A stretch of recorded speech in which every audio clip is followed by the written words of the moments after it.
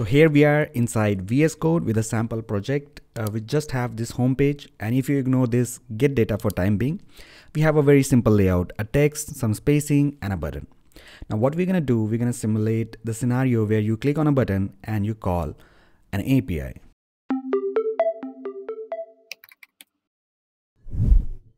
For the demo purpose, I have created this get data where I create a URL from the base and the endpoint. All of these informations are stored in separate file like you do in a normal project. You have a base URL, some endpoints, some secrets, client credentials. So of course you keep them in a different file. Let's see that in an action. I'm going to click on the test button and let's see what it prints. So here we have our HTTP call, demo HTTP call, which is calling the dev example.com, which is our dev environment just for demo, and some API key which belongs to the dev. And now comes the real scenario where you want to make this product live. So of course you have to go through different environments, like maybe you have a staging QA environment, then you have an actual production environment which looks something like this. And the same thing you have to do for your key files also, because many of the time we have different key for different environment. Now what I have done, I have commented out the dev and staging URL, and instead of that I have added a production URL, which works. And I have to be honest, I have done that in a couple of projects as well. But you know, it's a manual work. You have to maintain different branch, or you have to manually check that you have commented out the right file and you have enabled the, you know, the proper environment before you make a build. It may lead to some error, like you may forget some environment and you may end up with having a different key and different URL targeting in your final build.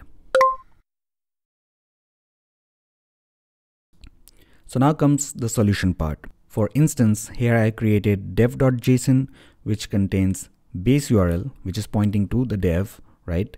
And all the API keys, the secret, whatever I have in here, I'm going to bring all the information in a single JSON file. Okay, I think I placed the production URL. So let's correct that. The dev URL, the dev key, and the dev secret. Perfect. Now similarly, I'm going to duplicate this file for staging environment, production environment, or whatever environment you have. You can create multiple files for that, right? And each file contains its own data. So now when we have all the environments created, we have to bring these values, the base URL, the API keys, inside our actual Dart, inside our actual coding, right? So the way we do, we write string dot from environment. This is inbuilt method, and you just have to provide the key name, whatever you have specified in the JSON.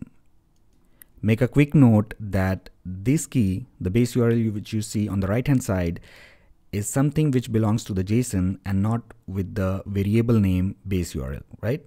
Same thing we will do for other keys also, string.environment, from API key, from secret, and with that all our constants and APIs are now targeting the dynamic values of these files. Perfect.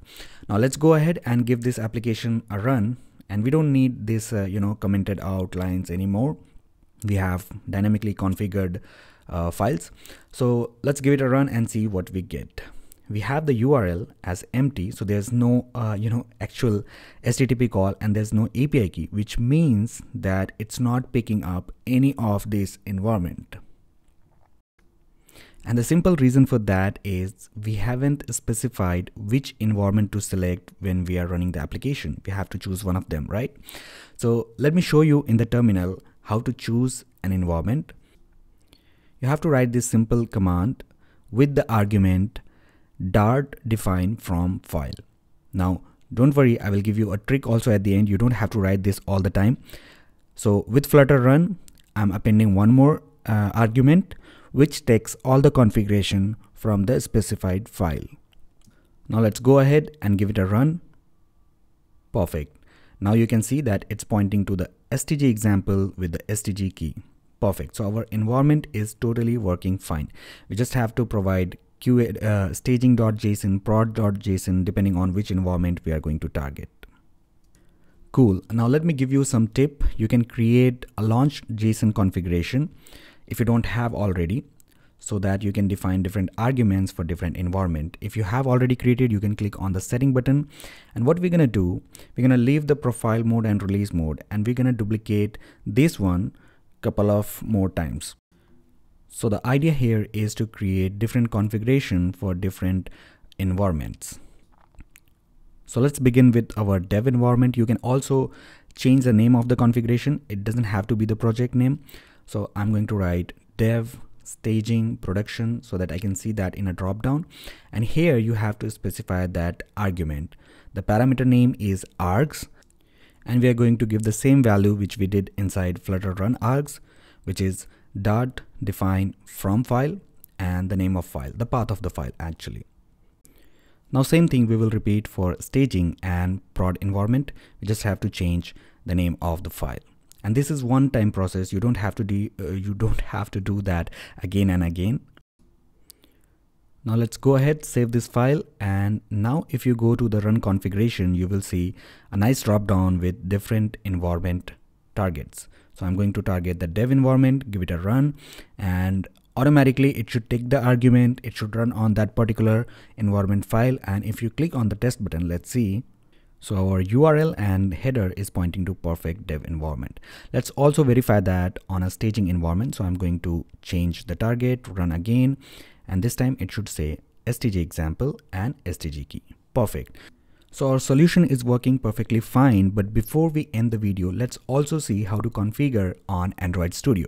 So you have to click on this drop down, go to edit configuration, and inside additional args, we will specify the same argument dot define from file and name of the file. So this is our dev configuration. Similarly, we can add another configuration. You just have to go to edit configuration, click on that plus button and choose Flutter configuration. Now again, you have to keep in mind one thing, that your dot entry point should be main.dart file, and then you specify the same dot define pointing to different files and just give them a different name. And with that, we have successfully configured all the 3 environments inside Android Studio. So let's go ahead and give it a run on prod, because we verified staging and dev on VS Code. So I'm going to verify the prod on Android Studio. So if I click on test, you can see here it points to example.com and it uses a prod key. Perfect, isn't it? Now, one most important thing you have to remember whenever you are going to make a build for production, like you want to create IPA, app bundle, or APK, which you want to make live on a store, you have to give this command manually. And it's fine because you don't make releases every single day. It's just once in a while.